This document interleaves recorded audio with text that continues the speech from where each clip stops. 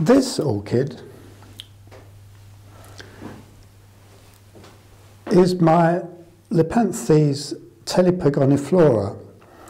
It's one of the most alluring of the miniature orchids, but also quite tricky to grow. I thought I'd do a video on it because, to be honest, when I bought it, I really didn't know if I was going to be able to get it to grow fairly well. But I have done quite well with it, and so I thought it would be interesting to discuss what I've been doing. Now, I just got it from over here, where I put it a few weeks ago for the winter, because this grows around 500 metres, so it's fairly low altitude and is sort of warm growing really. And in here, the general conditions are intermediate, so most of the time, in the summer, it's fine anywhere, but in the winter, it needs a bit more warmth. So I've put it over conveniently on the side of a basket with a warm-growing coelogeny in it, and that's where it's going to live for the next few months. And then the reason that it's a bit warmer is you can see underneath this shelf, there's this heated pad which runs along and just provides a little bit of extra sort of warmth, just sort of coming up from here. Also, this is over the main sort of heating. There's some pipes there, and down underneath these gratings are there some radiators which get heat from the central heating system of the house. Normally, it lives up here, and I'll show you. So for the summer, I had it perched on the edge of this pot next to Lepanthes calodictyon, which is another very alluring miniature orchid to grow, which I'll come on in a minute. But up here in the summer, it's on the shady side, so it doesn't get any direct sun. The conditions that it needs are shady, humid, but airy. So when I got it, I thought, well, I'll put it up here, where it can get plenty of air movement. And then when it's very warm, there's down on the ground, there's my fogger. So that sends sort of mist up and it sort of catches it here. So that sort of seems to keep it quite happy in the summer. Anyway, I'll take it down so we can talk about it a bit more. So this is now on a piece of tree fern. I've had this plant for about 2 years, and it was originally on a piece of small composite cork, and it was beginning to deteriorate, and the plant itself was very loosely attached. So I took it off and put it on this piece of tree fern, and this is from the sort of inner core of the tree fern, where it's really quite hard and woody. And you can see I've tied it on with some of this thin elastic. And I've also been careful now, and this has become sort of a routine of mine, to put a date so I know when I've repotted a plant or remounted it. Anyway, so I put it on, and you can see it's got a bit of sort of small, not too vigorous moss, which was on the old mount. And this particular tree fern, some of it is very woody, and some of it has this sort of more fibrous and moisture retentive areas, so that the plant itself can kind of sort of decide where it wants to grow best. The flowers are huge for the size of the plant, and the flowering stems will produce flowers successively from the end over a long period. You can see here, or just about you can see, there's an old flowering stem which is now completely finished, and there's another one down here. Once you can be sure that the old flowering stems are completely brown and have died, I just tidied them up by snipping them off. There is another one here. You have to be very careful that you don't snip through something you shouldn't do. And there's one more there. Right, that's about it. So it's now got 1, 2, 3, 4, 5, 6 flowering shoots, and another one developing there on a young growth. So they are really free flowering. It's absolutely amazing. This gets sprayed every morning with rainwater, about that much, enough to moisten the mount but not completely flood it. because the conditions that they like are moist and humid, but not continuously wet. So come the evening, this will more or less completely have dried off, but the moss, and this is where moss is very useful, the moss will still be nice and green and lush. And I find the moss a very good indicator that will tell you whether or not you've been keeping the whole plant moist enough. Once the moss begins to look a bit dry, you know that you haven't been giving it enough moisture or haven't been moistening it frequently enough. So the moss is very good from that point of view to show you what's going on. And then the other very beautiful and very alluring miniature orchid is Lepanthes calodictyon. Now this is an orchid which I have had a lot of trouble with in the past. This is now the second time I've grown it, and I bought this in the spring this year, so I've had it for about 9 months now, and it has grown very well. It was a tiny little plant, and I put that in this case on a piece of conventional cork tied on with my usual thin elastic twine that you can get from dressmaking shops, and put a little bit of live moss on it. Not sphagnum moss, which I find tends to go a bit soggy and deteriorate, but coming back to my point about live moss, it shows you whether or not you're keeping your plant moist enough. And it has grown really well. You can see, even though it's winter, and I didn't really expect it to do much, it's got a nice, lovely new shoot coming here. Are there any more? No, not really. It's fair enough. It is coming into the winter. There's one here, just behind here, that's been developing.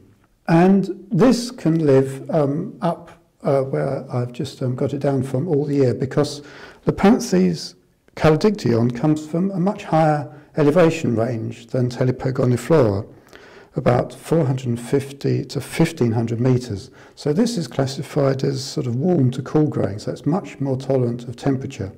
So in a way, for me, it's much easier to grow.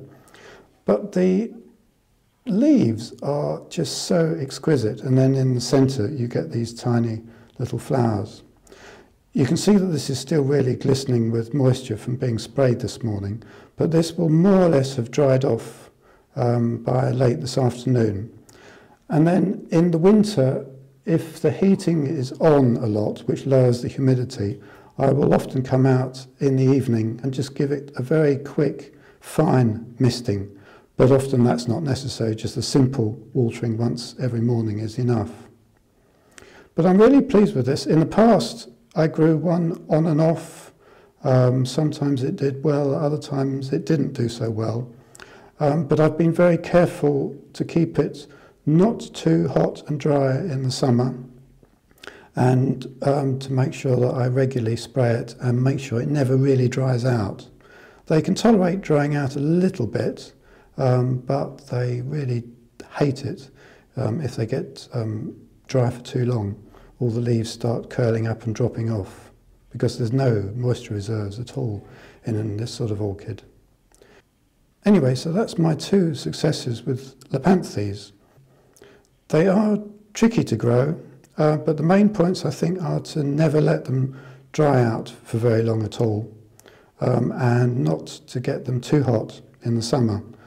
Now, one of the points that I did want to make was that miniature orchids, of which there are many, and you can get really carried away with collecting them, they're so sort of enticing. The only thing they have in common with each other really is their size. They cover a huge range of habitats in the wild and altitudes. So you have to really, and I've learnt, you have to be very careful to learn what conditions each of them need, which is why I tend to have some of them up there, some of them down here, some of them I have mounted, a few of them I have in pots. So for example, this is Bulbophyllum polliculosum. And this, a couple of weeks ago, had leaves which turned yellow and dropped off because it's deciduous. There's very little information about this particular Bulbophyllum on the internet, but I just happened to come across a YouTube video about it.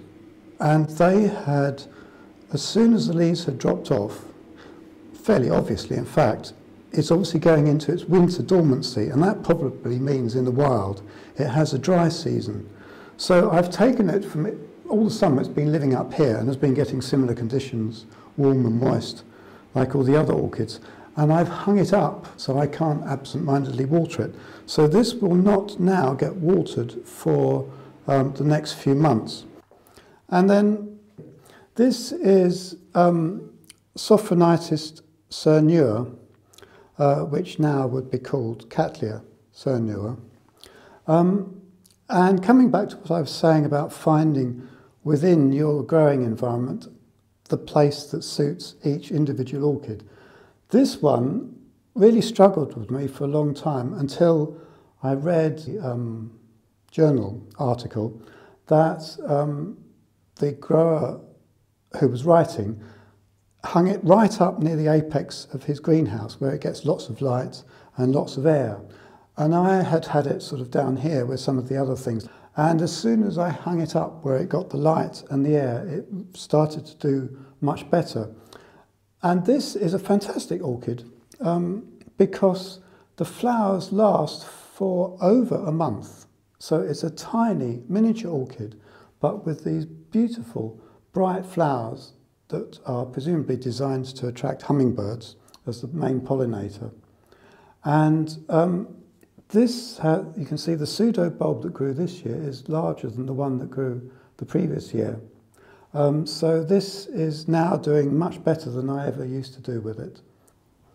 Now, I'm sorry, I'm rather behind filming this. This one has been flowering for several weeks now, and as you can see, it's just coming to the end.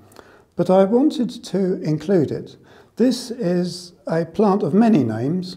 The name that I think a lot of people would know is Epidendrum porpax, but it has lots of other synonyms, so I'll put those in the video. And this is an orchid which was given to me by another grower a couple of years ago. And it's an orchid that, from seeing photographs of it in books and magazines and on the internet, I thought, I'm not really very interested in that. But as I was offered a small piece of it, I thought, well, I won't refuse. I'll have a go at it. And actually, it's an orchid, I think, that is more delightful in the flesh than it is in a photograph or on screen. The individual flowers are very beautiful, and they last for weeks. It's growing on, like the Lepanthes a few minutes ago, a piece of the sort of inner core of a tree fern, which is, really quite hard and long-lasting and woody.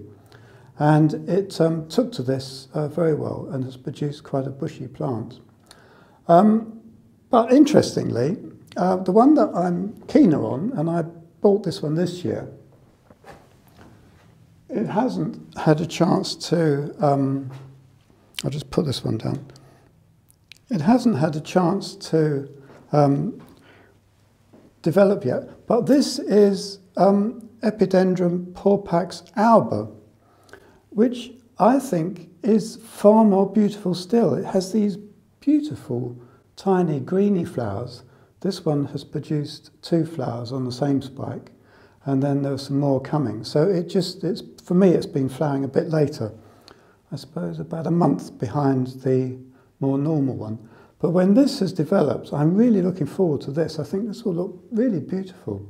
Now, the other miniature orchid that I've been waiting for it to come into flower properly to show you is this. This is Phalaenopsis mirabilis.